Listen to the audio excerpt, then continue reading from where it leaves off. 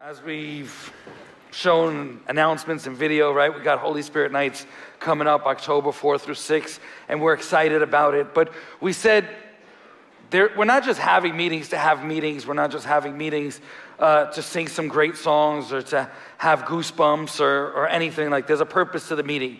And so I wanted to go through we wanted to go through a few weeks of teaching on the Holy Spirit.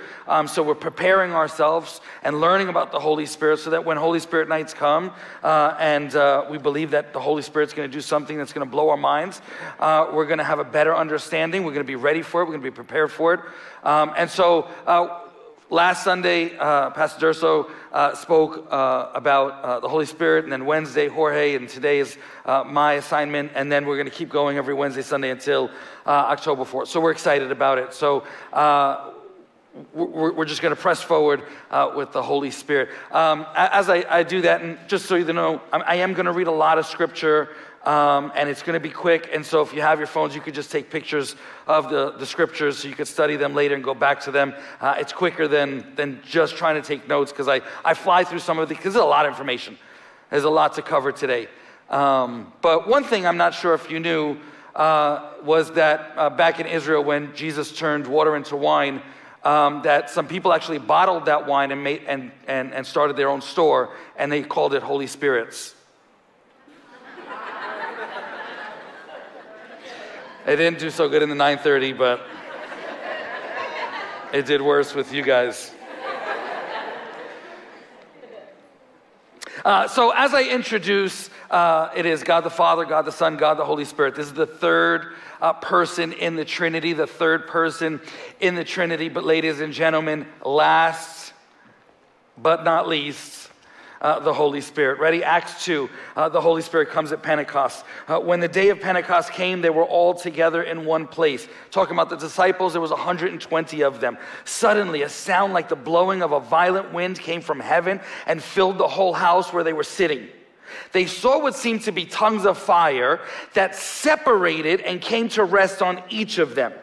All of them, all 120, were filled with the Holy Spirit and began to speak in other tongues as the Spirit enabled them. My first point is, who is He? He is not an it.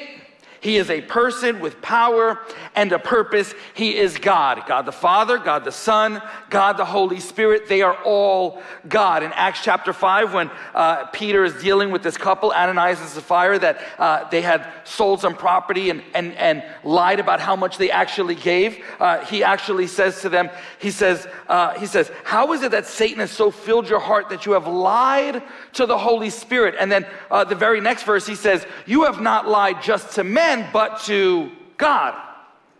The Holy Spirit's God. Because He's God, He's omnipresent. We can't hide from Him. We learn in Psalm 139, where can I go from your Spirit? Where can I flee from your presence if I go to the depths you're there, right? We know those verses. We usually think that the Holy Spirit makes his debut appearance there in Acts chapter 2 or in the New Testament, but that's not correct. He is and always was just like Jesus. We just read about Him in the book of Psalm. We read about in Matthew 1 verse 18 that Jesus was conceived by the Holy Spirit. So obviously He wasn't born in Acts chapter 2. Listen, He was even involved at creation. Genesis chapter 1 verse 2. The earth was without form and void, and darkness was on the face of the deep, and the Spirit of God was hovering over the face of the waters. He was all throughout the Old Testament. The Spirit came upon certain judges and warriors and prophets in a way that gave them extraordinary power. All three, the Father, the Son, the Holy Spirit, all three always existed, always involved throughout the Bible. The Holy Spirit hovered at creation, rested on Jesus in His baptism, rested on the disciples in the upper room, and today He rests in us. He's our advocate, He's our defender, He's our teacher. John 14 says, the advocate, the Holy Spirit, whom the Father will send in my name, will teach you all things and will remind you of everything I've said to you and help you and be with you forever. Spirit of truth. The world cannot accept him because it neither sees him nor knows him, but you know him, for he lives with you and will be in you. Sidebar, sometimes we're like, hey, I want Jesus to come into my heart. That's kind of like Christianese. Jesus is at the right hand of the Father. The Holy Spirit lives in us. He is our comforter. He is our guidance counselor. I love that term, guidance counselor. When you're in school, you go to your guidance counselor. You go, hey, what's next? What's the best course to take? How do I move on to the next level? How do I get to this program? The Holy Spirit is our guidance counselor, guiding us through life. He's the revealer of truth. He helps us to understand. 1 Corinthians 2 says, what no eye has seen, what no ear has heard, what no human mind has conceived, the things God has prepared for those who love him. These are the things God has revealed to us by the Spirit. He reveals things. He doesn't create. He reveals. So just like if I was to take the Bible, and I hide it, right? This is revealing. It's uncovering. It's unveiling. The Holy Spirit unveils, uncovers. He brings clarity. He helps us understand. He intercedes for us. He prays for us. Romans 8, in the same way the Spirit helps us in our weakness. We do not know what we ought to pray for, but the Spirit himself intercedes for us through wordless groans. And he who searches our hearts knows the minds of the Spirit, because the Spirit intercedes for God's people in accordance with the will of God. He convicts us of sin, John 16, and when he has come, he will convict the world of sin and of righteousness and of judgment. He equips us and he helps us to grow. There's fruit of the Spirit, right? Love, joy, peace, kindness, goodness, gentleness, faithfulness, self-control. There are gifts of the Spirit. Tongues, interpretation, healing, prophecy, wisdom, knowledge, faith, discerning between spirits. We'll get into some of that in a bit, I promise. But both are to build his church and edify the body of Christ. Now Jesus actually tells his disciples, and Danny mentioned it a bit ago. He says, it is to your advantage that I go away.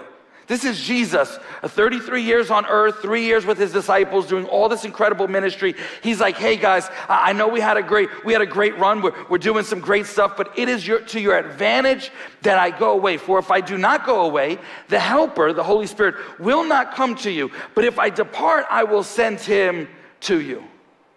Jesus is like, I'm going to accomplish my assignment here on earth.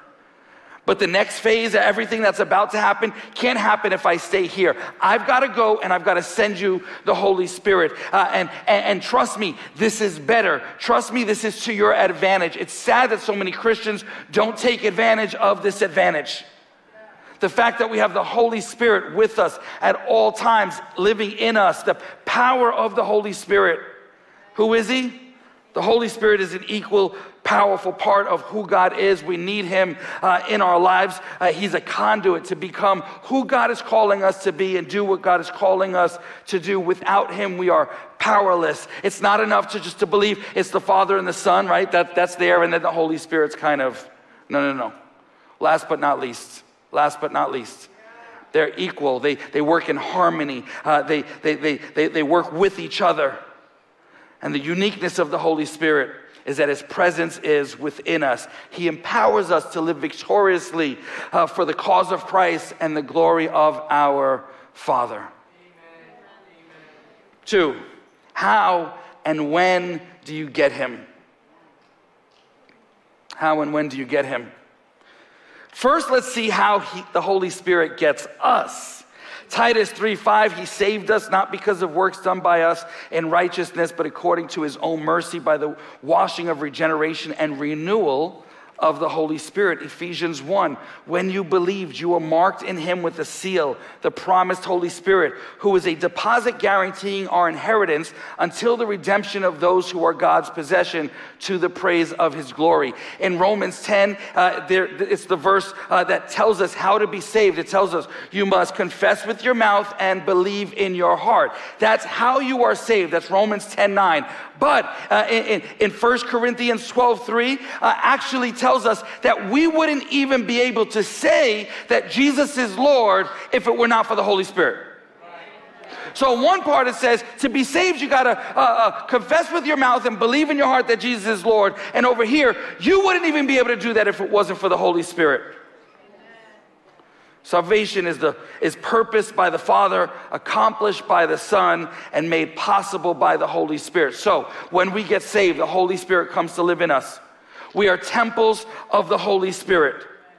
This is massive. I love this because when you look at the Old Testament, you would see a temple or the tabernacle. This was the place where God is coming to meet with man. This is where heaven is coming to meet with earth. This is where the divine is coming to meet with humanity, where the supernatural is coming to meet with the natural. And here now we're called temples of the Holy Spirit. We are the meeting place. We are the meeting place. That is massive. Now, according to Romans 8:9, if he isn't living in us, then we do not belong to God. But if he is living in us, then we do belong to God. So when do you get him? When you believe. This is our first mutual encounter with the Holy Spirit. He convicts us of our sin. He shows us that none of us can live up to the righteousness of Jesus. He reveals to us that there's judgment coming to those that die without a Savior. As we repent, as we confess our sins, we receive the gift of salvation. The Holy Spirit regenerates our dead inner human spirit, which now becomes sensitive to the spiritual things of God.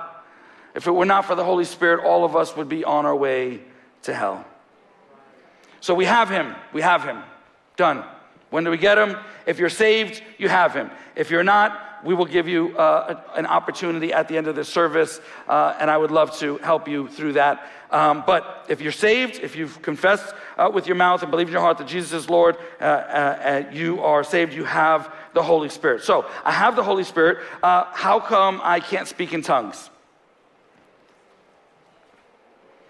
If I don't speak in tongues, do I really have the Holy Spirit? If you are saved, you have the Holy Spirit, period. You saw that? Period. Somebody say period. Thank you, Pastor Cheryl. Now, there is a second big encounter of the Holy Spirit. When he baptizes a believer, like what happened in Acts chapter 2, it is available to all. This is for everyone.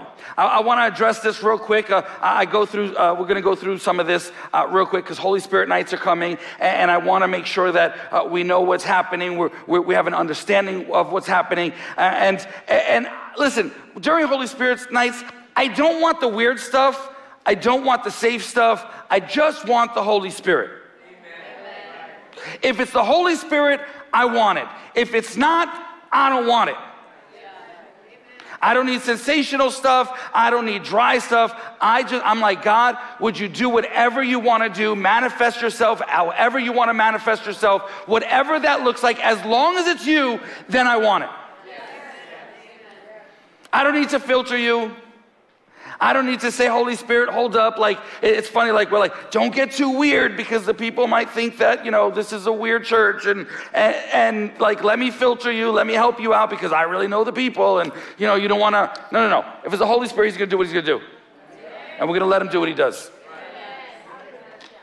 Now, most times in the Bible, where there is a baptism of the Holy Spirit, whether it's on somebody or a group of people, there is a manifestation of the Holy Spirit. It is usually tongues or prophecy. I do not believe that if you do not manifest tongues or prophecy, that doesn't necessarily mean that you have not been baptized by the Holy Spirit. But I do believe that baptism of the Holy Spirit comes with some sort of evidence. Amen. I do believe that. And tongues is an evidence, but it is not the only evidence. Although it is funny that we focus mostly on tongues. We're like, hey, do you speak in tongues? As if like that's kind of like a, like a credential, like a spiritual credential, like that's better than, yet, I mean, if you read 1 Corinthians, Paul talks so much about tongues, but he's like, hey, those are great, but desire love. Like instead of do you speak in tongues, hey, do you love?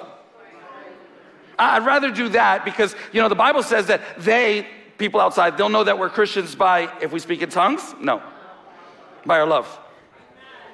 But tongues is important, and so I want to address it. I want to go through this, and I do believe that you must be baptized by the Holy Spirit to have the power you need to serve the Lord the way He's intended you to. So, real quick, tongues is a language. It is not gibberish. It is unknown by the person that speaks it. I do believe there is two different kinds of speaking in tongues. One is a private prayer language where the intended audience there is God. There is another one that is a public speaking in tongues, which is always followed. This is the gift of tongues, which is always followed by an interpretation, the gift of interpretation. And the intended audience there is the church.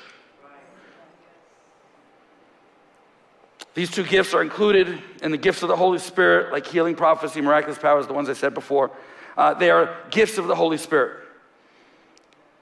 They are freely given. They're not human talents. They're not party tricks. They are gifts which the Holy Spirit freely gives out. And that's why I made the distinction between fruit and gifts. Gifts are given. They're instantaneous. Fruit is developed. But the gifts are a manifestation of the Holy Spirit. They are important to the life of the body of the church and the fulfillment and the mission of the church. So through the power of the Holy Spirit, He gives these gifts. Now, sometimes when you get a gift, you look at it, you're like, how do I use this thing? Those kind of gifts always come with an instruction manual. Here's our instruction manual. I pray for all the gifts. I say, God, I go through the list, and we don't really know how many there are, but there's a bunch. But I'm like, God, I want all the gifts. I want everything that you have for me. I name the gifts. I say, I want healing. I want prophecy. I want these things. I want it so that we can edify the church. And then I've got to go in Scripture. I read Romans. I read 1 Corinthians, 2 Corinthians. And I'm going through. I'm like, God, show me how to use the gifts that you've given me. So get in your word. Get in your word. That's the instruction manual. So through the power of the Holy Spirit, the helper, the advocate, the revealer, the convictor, the comforter, the counselor, we become more like Jesus and are guided to do the Father's will and can actually do where Jesus is like, hey, when the Holy Spirit comes, you're going to do greater things than even me. This is where this part comes in. He's given us gifts. He's given this power of the Holy Spirit so that we can do miracles. We're not just singing about it, we're believing that miracles are going to happen. Anybody say amen? Amen? The Holy Spirit plays a major role in our salvation. The Holy Spirit baptizes us with power, and we are encouraged to ask the Holy Spirit to fill us up on a regular basis. When you feel depleted, when you need strength, ask Him to replenish you. Ask Him to fill you. Like cars need gas and we need oxygen in our lungs. God, would you fill me again? I can't live on the last breath I took. I need another breath and another breath and another breath. And just like I'm breathing, I need the Holy Spirit. I need a fresh outpouring. I can't live without the Holy Spirit. So we talked about who He is. Talked about when you get Him. Both when you get Him when you're saved, and then the baptism of the Holy Spirit. And last but not least, why do you need Him? Why do you need Him? Remember, I think it was 2012, when Hurricane Sandy hit. And Hurricane Sandy hit, and the Legacy Center had kind of just really started. And we were like, man, let's get out there. Let's go make sure we bring all these people that don't have, that they're in the Rockaways. Let's get them water, and let's get them all the non-perishables and cans of soup and all this stuff. We're like, let's go do it. We went to BJ's, Costco, we went all over. We bought everything we could. We got all the donations. I mean, it was an incredible time. So we fill the trucks up and we get over to the Rockaways, and there's these big buildings that got like 40 floors, and we're looking up. We're like, all right, guys, let's go. And, of course, I want to be like the strongest one. I grab like 3 cases of water and I go over, and I'm like, yeah, let's do this. And we go put it down, and we go to the elevator, and I'm not walking up 40 flights of stairs with 3 cases of water. Press it again. Elevator never comes. Why? No power, no service. Out of power, out of service. The last words of Jesus, Luke 24, I'm going to send you what my Father has promised, but stay in the city until you have been clothed with power from on high. Then ending his gospel, going right into the next book, the book of Acts, Acts 1, do not leave Jerusalem, but wait for the gift my Father promised, which you have heard me speak about. For John baptized with water, but in a few days you will be baptized with the Holy Spirit. You will receive power when the Holy Spirit comes on you. Why? Because you will be my witnesses in Jerusalem and in all of Judea and Samaria and to the ends of the earth. Wait, don't move. Wait here. Don't move. You can't go on without this. What are you talking about, Jesus? We just had the best 3 years ever. We just had, the best seminary, the best Bible school. We saw all your miracles. We heard all your sermons, all your parables. Like we were with God for 3 days. What else could we possibly need? He says, no, don't move. Don't move. You can't go on without this. What I've called you to do, you cannot do what I've called you to do if you don't wait. Because you won't have the power to do. You won't have the power to do. You won't have the power to do what I've called you to do, so you gotta wait. Even Jesus did not do any miracles or start his ministry without the Holy Spirit descending on him in the form of a dove at his baptism. Acts 10 says God anointed Jesus with the Holy Spirit and power, and he went around doing good and healing. Luke 4, Isaiah 61, it's the same verse. It says, the Spirit of the Lord is on me because he has anointed me. Why? To proclaim good news to the poor. He has sent me to proclaim freedom for the prisoners and recovery of sight for the blind, to set the oppressed free, to proclaim the year of the Lord's favor. Acts 2. Joel 2, again, in the last days, God says, I will pour out my Spirit on all people. Your sons and daughters will prophesy. Young men will see visions. Your old men will dream dreams, even on my servants, both men and women. I will pour out my Spirit in those days, and they will prophesy. Guys, I am believing for some supernatural stuff. I'm believing that some of our young men and our young women are going to speak in tongues, are going to prophesy, are going to manifest some stuff. I'm praying for my girls. I'm praying for Martinez kids and the Chaco kids and all of our kids. I'm praying that as we're sitting in Holy Spirit nights, we're going to look next to us and be like, what in the world is happening right now with my kids? I'm praying the Holy Spirit falls. That things we've been praying for, especially for our young people, that we're going to be like, are you kidding me? Misfits are going to prophesy. Misfits are going to see visions. Misfits are going to see dreams.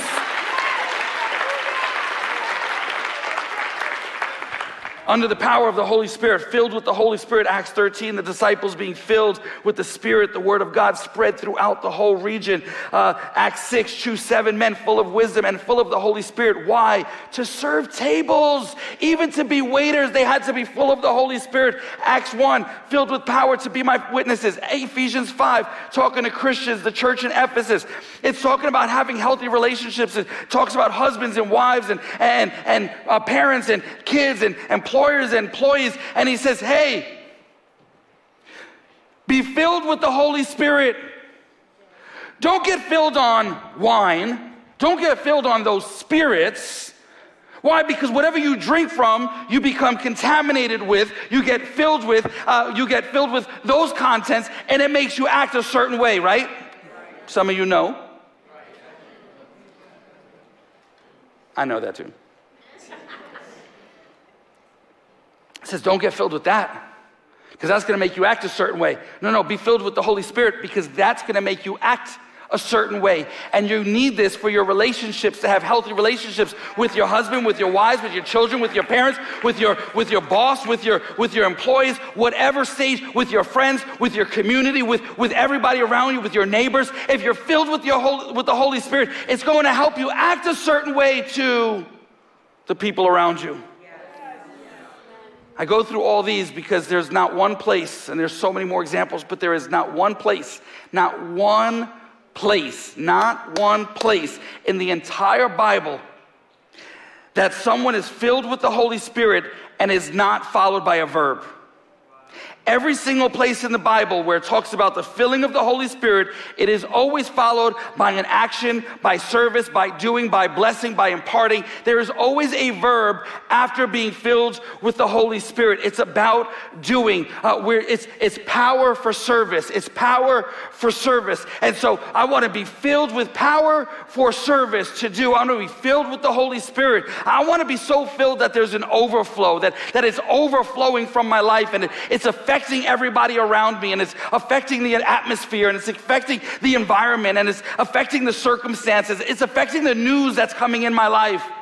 I want to be filled and spilled. You know, when you grab a toothpaste, right? A tube of toothpaste, if you grab it and you squeeze it, what comes out?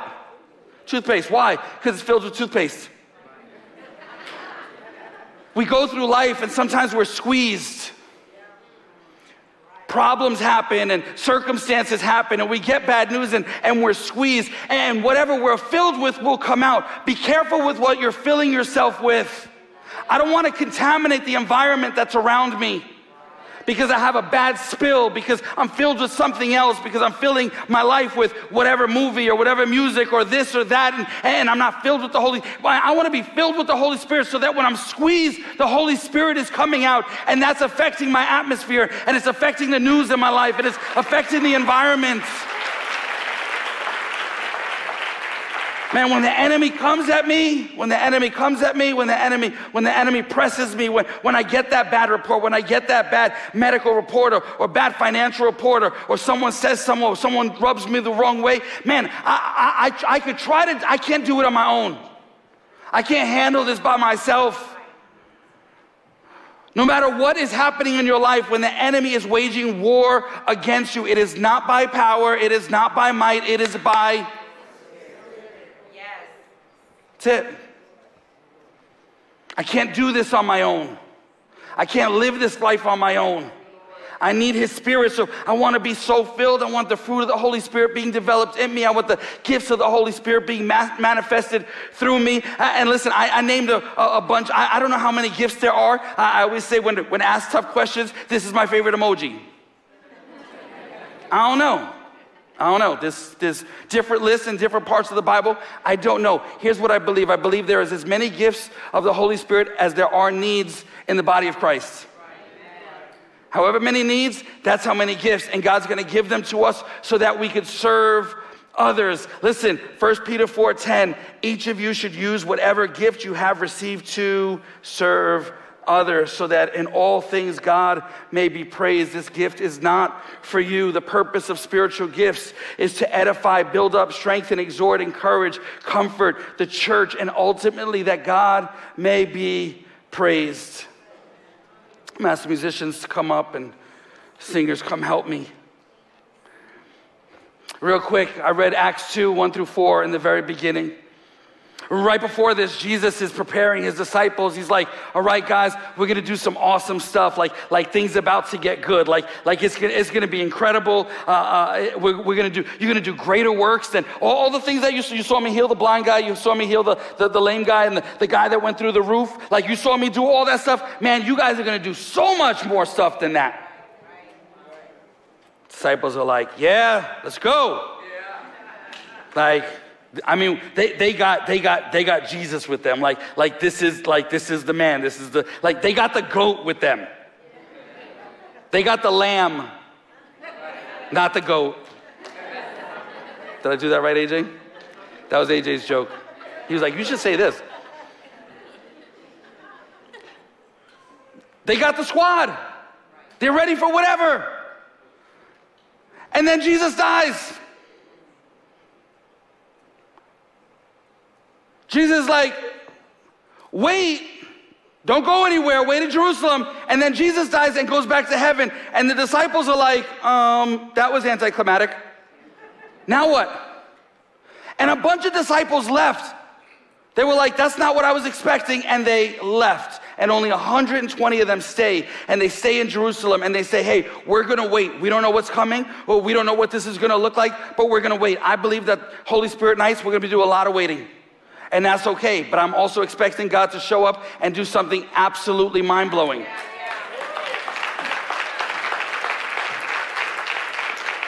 So we know the story. This is Pentecost. This is 50 days.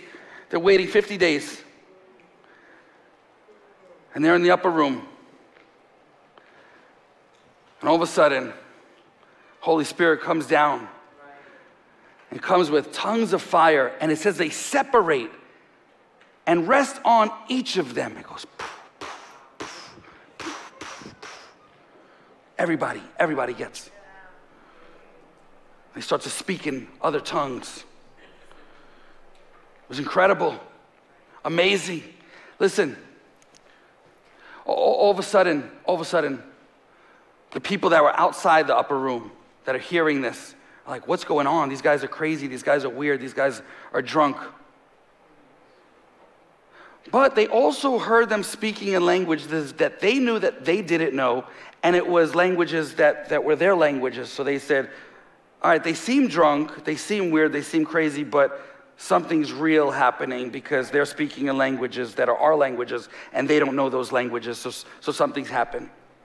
And then all of a sudden, right, the disciples leave the upper room, 120 of them leave the upper room, and they spill into the streets. They were filled and spilled. They spill into the streets, and then Peter gives this incredible message where 3,000 people get saved. Not because he had an awesome sermon with 3 points and a cool title. It was because the people saw evidence of the Holy Spirit. They saw the manifestations of the Holy Spirit. And because Peter was filled with the Holy Spirit and his words were anointed by the Holy Spirit and came out of his mouth. Now here's what I want to talk about though. A lot of Christians, they're comfortable in the upper room. Oh, it's nice in the upper room. I'm with all my friends in the upper room. We're singing nice songs in the upper room. We're nestled by the fire in the upper room. Like we're all together. It is safe in the upper room. It is safe in the upper room. But no one got saved in the upper room. Had the disciples stayed in the upper room, the church stays 120 people and dies.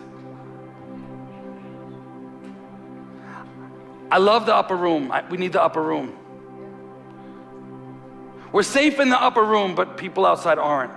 We've got the presence of God in the upper room, but people outside don't. We've got to experience the upper room. I think we do that on Wednesdays at our prayer meetings and Sundays and community groups, and you can experience that in your own devotions in the morning. But you can't stay there. You have to go outside into the real world. You have to take the upper room with you, so that it could affect everybody around you, so that other people could experience the same presence, the same anointing and then as you speak, people are gonna see the fruit of the Holy Spirit. They're gonna see gifts of the Holy Spirit manifesting through you. They're gonna hear the words because you're anointed in the Holy Spirit. They're gonna hear words that are coming out that are so bathed in the Holy Spirit that it's gonna change their lives forever. I wanna be filled and spilled. I want there to be such an overflowing that it affects everything around me. Even in my regular life, I want to be so filled that it spills into my relationship with my kids. I want to be so filled that it spills into my marriage, or it spills into my finances, or it spills into my conversations, it spills into my attitude, it spills into my decision-making process. I'm like, God, would you fill me? But it's not this for this, it's this for that. This is great. I love what we do at church. I love that. Let's get filled, let's sing, let's do all that stuff. But if we stayed here, we don't grow. Nobody else gets better. And I don't know about you, but we've been called to serve, we've been called to impart, we've been called to bless, we've been called to do. It is the reason for being filled with the Holy Spirit. Would you stand with me? Would you put out your hands as Danny sings? God, I need your Holy Spirit. I need you to fill me. I got people in my life that don't know you. I got people in my life that need a different reaction from me. I got people in my life that their lives need to be changed. God, would you use me? Would you fill me so much that it would spill into those relationships? Change my life so their lives could be changed.